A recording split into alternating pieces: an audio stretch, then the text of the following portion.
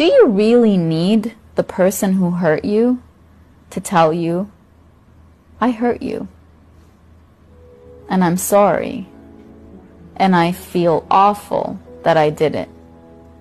It's beautiful to get it, but do you need it? Do you not know how painful the pain was when you experienced it?